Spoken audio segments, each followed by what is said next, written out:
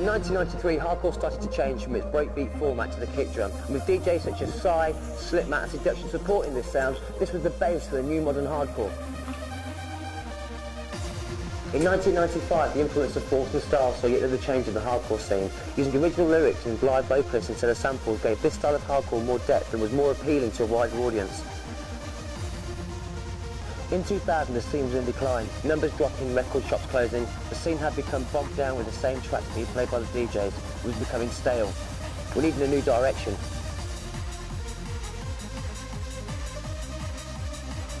In the summer 2001, a collaboration between DJs Breeze and Styles produced a track called Future Set, along with Scott Brown, who owns The Evolution. Tunes like Elysium and Turn Up Your Music was soon to show the rave scene the way forward. This was our new direction. More promoters are now featuring hardcore at their events. This in turn will provide breaking ground for new talent to rise and influence the scene.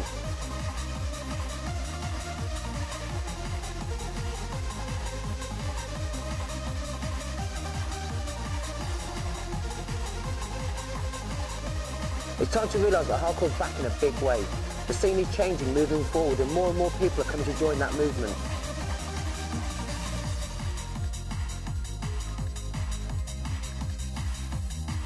Ravers are now coming back to our arenas. With fresh new sounds and the quality of DJs and MCs at a level that's been previously unseen, it's no surprise that they're jumping arenas. And, as you can see, hardcore is making an impact in the world of media.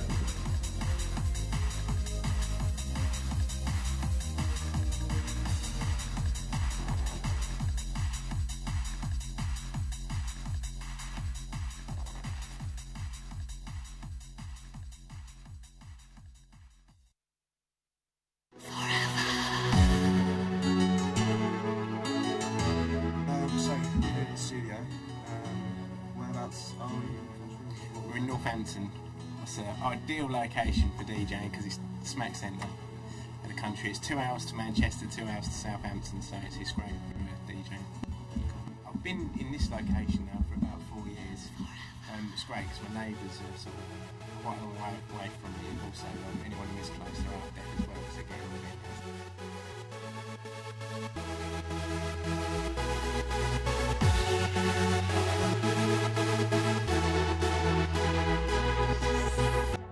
We've done a tune called Paradise. I always liked it from the start when we did it. Matt came up with a really good line for the main riff. We sort of thought, you know, this could be something special, but you never know when you do make the tune if it is going to work or not. But then when I started playing it out, I was like, God, no, this is going to be something special. So we actually come back in the studio and we worked even harder on it because we knew that it had the potential there. We got a friend in to sort of co-write the lyrics for Jenna. They sort of worked out most of the verses, and then we came in to work out the more of the chorus line.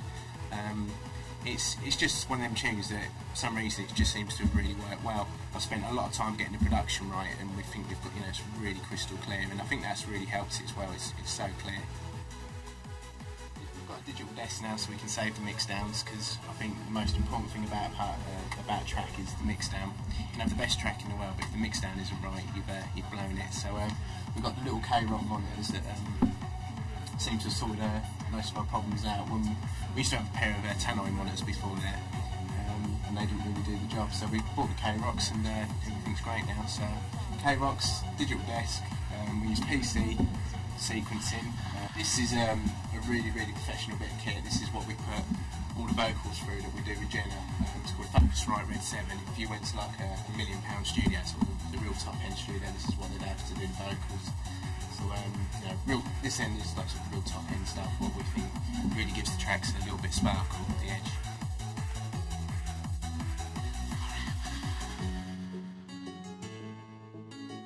Right, this is Jenna. This is Essential Platinum's #1 singer. We've just recently done a track called Fires in the Sky that we've signed to Raven Baby. Seems to be getting a really good response at the moment. We made that a few months ago now. We've gone back to the studio a few times. We're just trying to get the mix down right and get the vocals sounding right. But we've done it now, and it seems like it could be an anthem, so fingers crossed.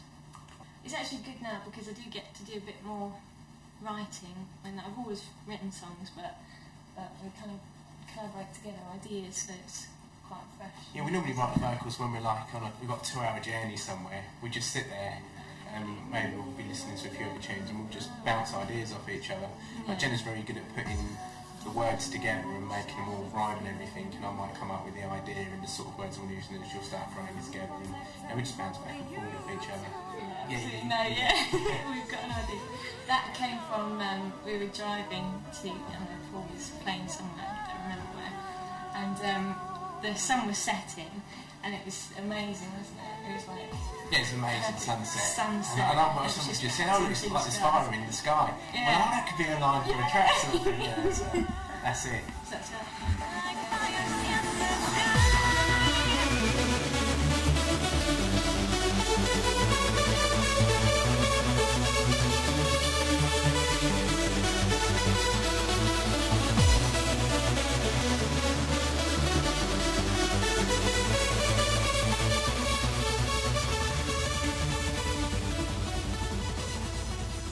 It was a little bit different with Paradox. We have actually brought someone else in to that's another different type the vocal, and he's been writing lyrics for years and years. So what happens is, it's like me and Matt will go in and we'll lay down like bases of the tune, and then Stuart Russell came in. He was, he's about 45 now. So he came in, and then Jenna and sort of Stuart got together, and then they just sort of worked out the melody together. Stuart actually did write most of the lyrics on that, but then we all sort of collaborated to get the melody right, and then we all sort of come up with a chorus as well. Anyway, that was like a joint thing.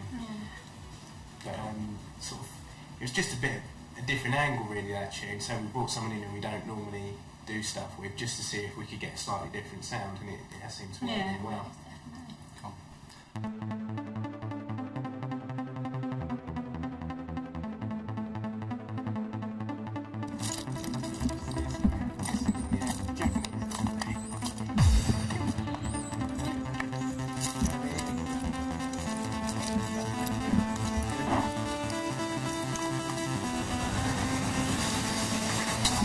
And who else have you worked on with this tune? Gamma, the man there. All I do really is I write all the lines and engineer a lot of the tracks. I engineer most of the studio, apart from the mix styles, which Paul does. I met Paul a few years ago when I did a hard house track with one of his mates, and he had it playing while Paul came through the door, and Paul wanted to do a track with me. Normally what happens is someone will do something slightly different that will work, and then everyone will sort of go that way for a little while.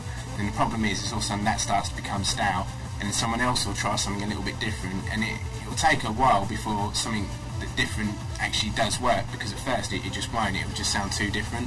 Then all of a sudden someone will get something, they'll hit the nail on the head, and then it will just all shift that way. So it's just like shifts of styles really, it's just a fashion. It's like, one minute people wearing turn-ups, one minute trousers down, one minute they're wearing flares, it's just a fashion.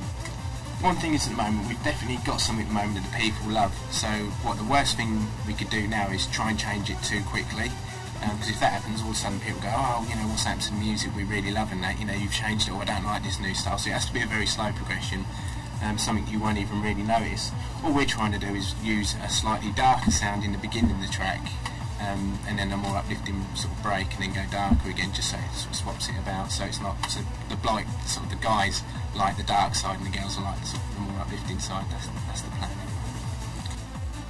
Look, I actually started making music when I was 15. The first track I ever did, it went to number 17 in the National Dance Charts, called Life's Like a Dance. And you wouldn't believe it, a guy called Paul Elstad sampled my vocal that I wrote and got someone to do, and he went to top 3 in the National Comedy Chart. Still was like that now. That's in the comedy music game, it's an absolute nightmare trying to get money out of people. You've got to be careful.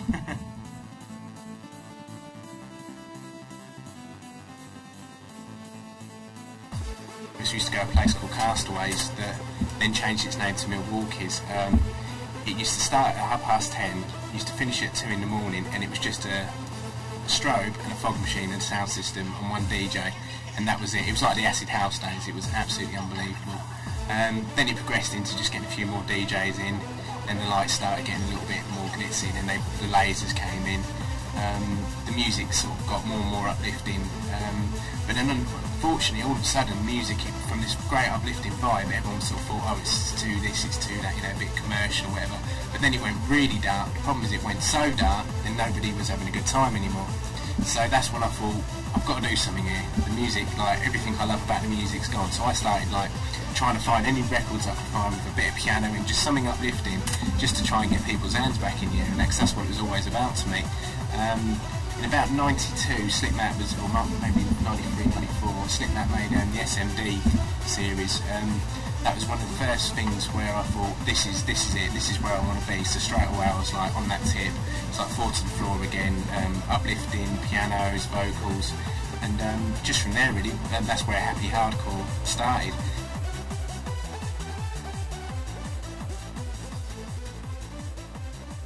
But Hardcore Event to me is most probably the most important event that's going to happen this year, because it's going to be the first hardcore event to have happened over the last 3 years. If this doesn't go well, then it's like hardcore isn't back yet, but we've had a ticket count, and from what I can make out, it's going to sell out.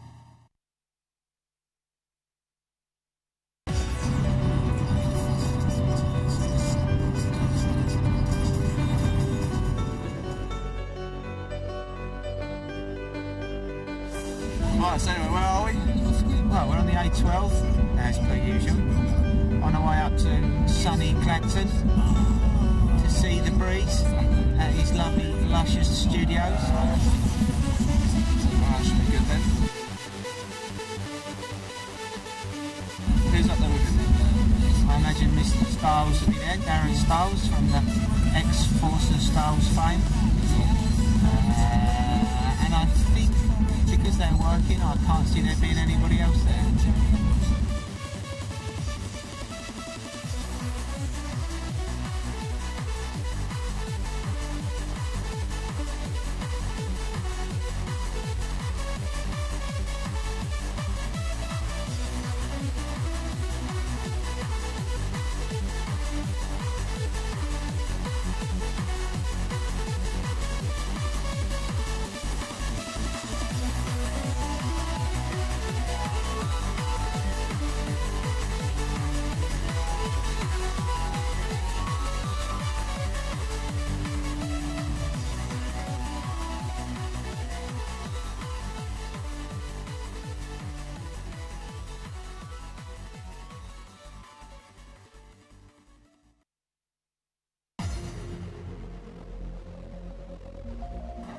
Alright, we're in Walton on the Naze, Clacton.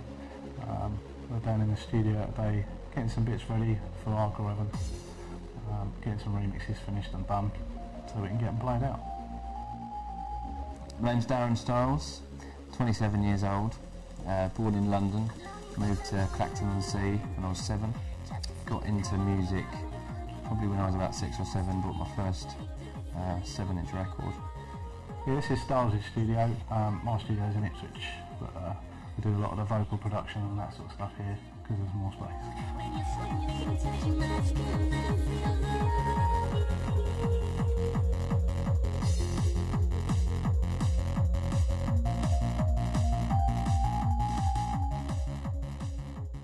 We do use a lot of vocals in the majority of all of our tracks, whether it be hardcore or trance stuff. Yeah. We've both had studios for quite a while. I mean, I've had mine for 5 or 6 years. Darren's had his with the duo team of Force and Styles for a good 8 years as well. And since Darren's bought his own place, he's moved all the stuff into it and built his own system, which is pretty much exactly the same in every detail, software, hardware wise as mine. I've been living here for about 3 months. Just set my studio up in the last sort of 3 weeks. Run exactly the same studio as Breeze, because obviously we work together closely, so either I work in his studio or he comes and works in my studio, and then it's the same, so we can, you know, work together easily.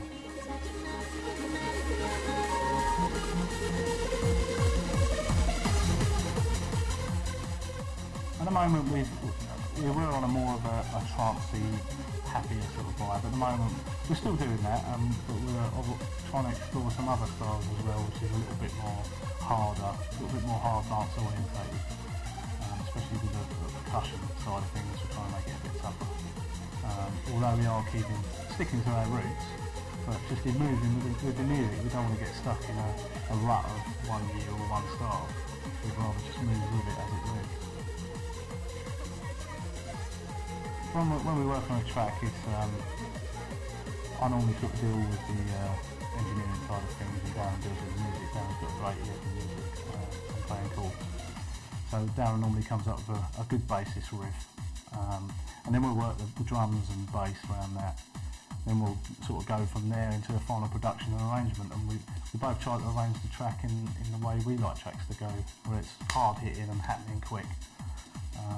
And that's how we work really. Darren's great at the music and I'm good at the engineering, and then we come together for the mix downs and final production.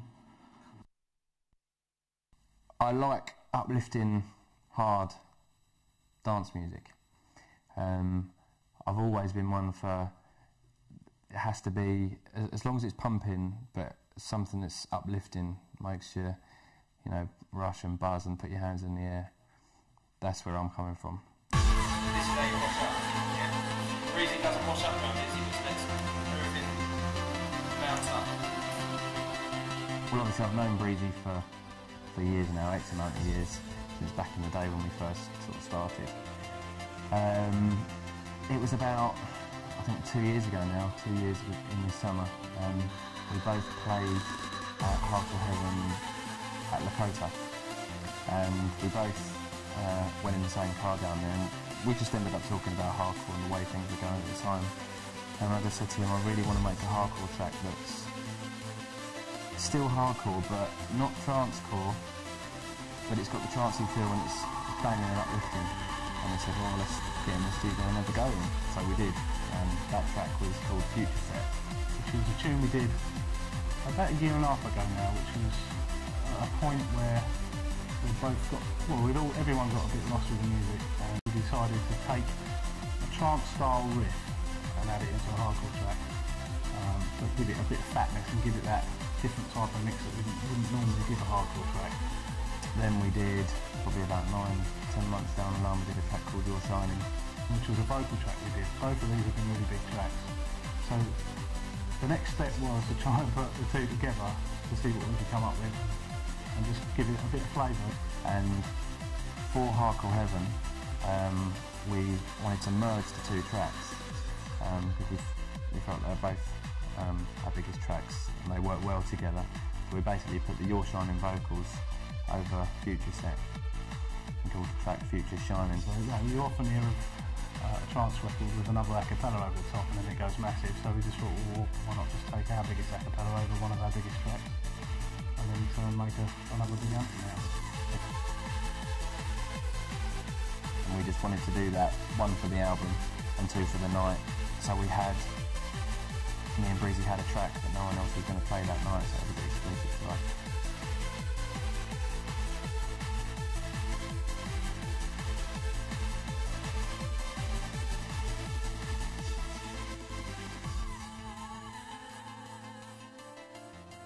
It's really, you know, an amalgamation of different styles, because we don't just listen to hardcore, we listen to trance and hard house and a lot of hard dance as well, so all them styles are sort of thrown in the pot and we come up with things like that.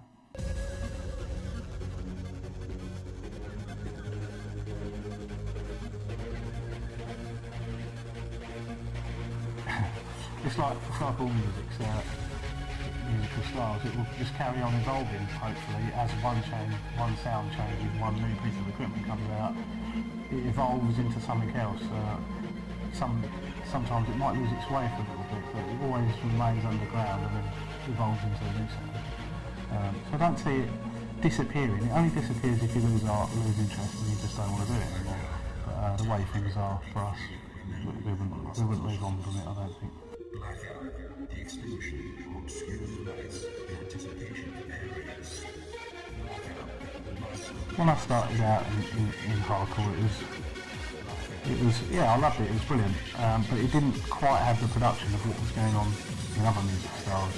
It's always been made by people who haven't really had any training in that particular sort of music field, so it never had that right production sound to it. And as we've all learned over time, it's come to what it is today, which is a highly produced music alongside drum and bass, trance and all the other styles of music.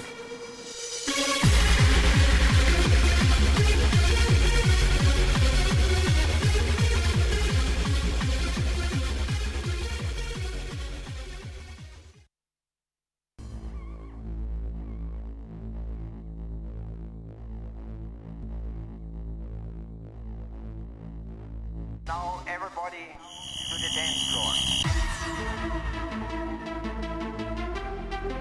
Hello, my name is MC Storm and tonight we're back at the Sanctuary for what can be only described as the mighty return of hardcore heaven.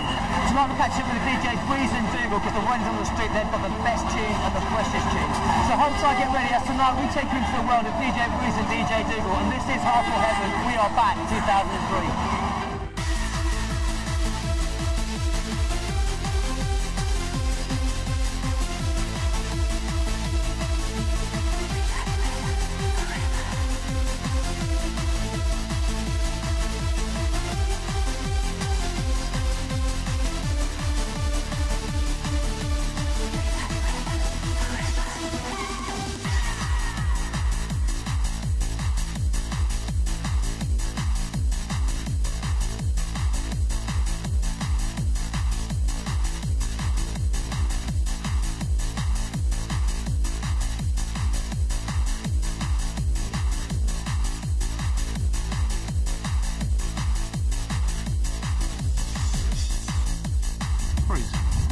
DJ Breeze, 32 years old, from Ipswich, still playing hardcore, love it. It's all about the hardcore.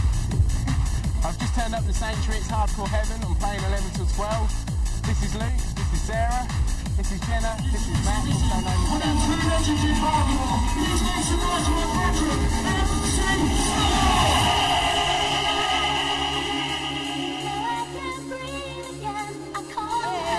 Forever! Come on! Hardcore will never die, ever! I'll hold you close. There's fire in my soul, so run to me again. I feel you, I want you, I know your touch is all I need. I'm waiting, you're shining.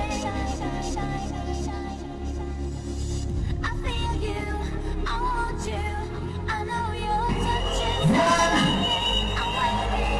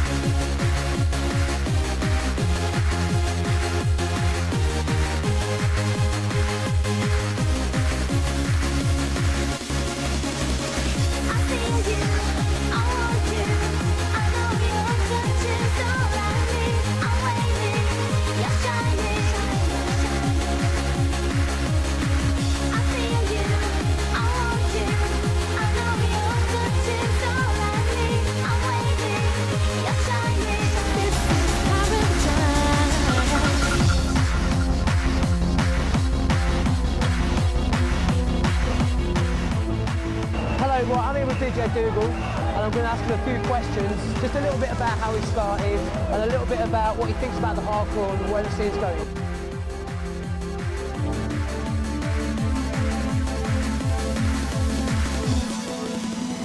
Daybreak begins. I've been in the scene now for about 12 years. So I used to set up sound systems at acid house parties, and then from there I got my own deck, started to mix, and it just went from there.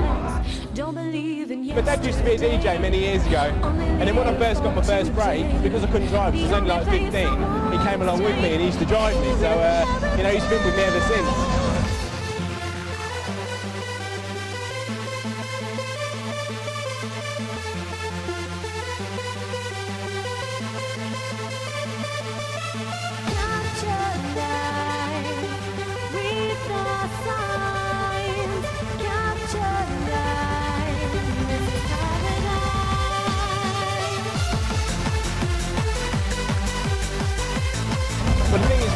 scene. It's the friendliest scene in the world. It doesn't matter who you are, where you come from, you know, everyone's accepted, and that's the best thing about it. And, you know, if it's a house dudes, hard house dudes, and then I'm getting killed by these things in a minute, but no, there's no atmosphere like it ever, anywhere. Woo.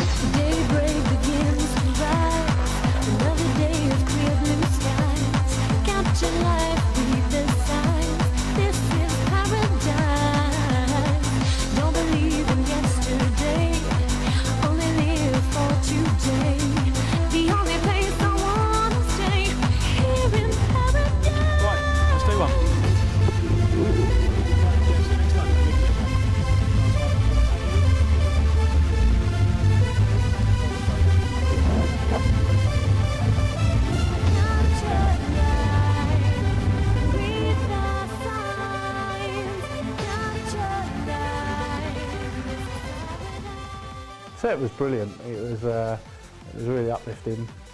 The crowd were absolutely going mental. It was a peak time to play, 12 till 1. So yeah, reflecting back, it was great. It was really brilliant. Yeah.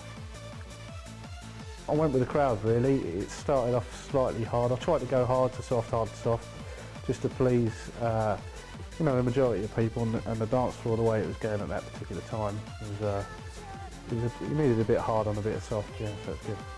No, the sound system was great. It looked like they had put extra sound in there tonight. It really did kick, so it was good. It was good for the punters. They seem to notice it when there's a lot more sound in there. There's a good production.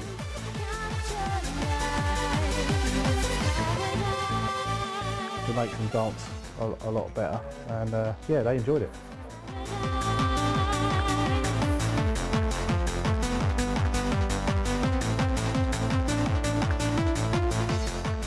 I deliberately left Your Shine until about 6 records in, and yeah, it did go down. It was the first airing, so it was a bit nervous to see how it would go down, but they went mental. They responded to it really well, so it's great.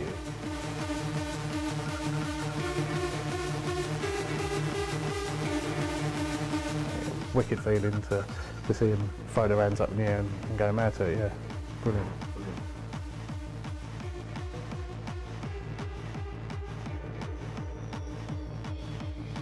Yeah, I noticed the production was really good. It was above standard for Hardcore Heaven. It was a bit of a comeback for them to show what they could do, and they have, you know, really put the icing on the cake. It was a good production, a good night, and I think the majority of people enjoyed themselves. So it's all good.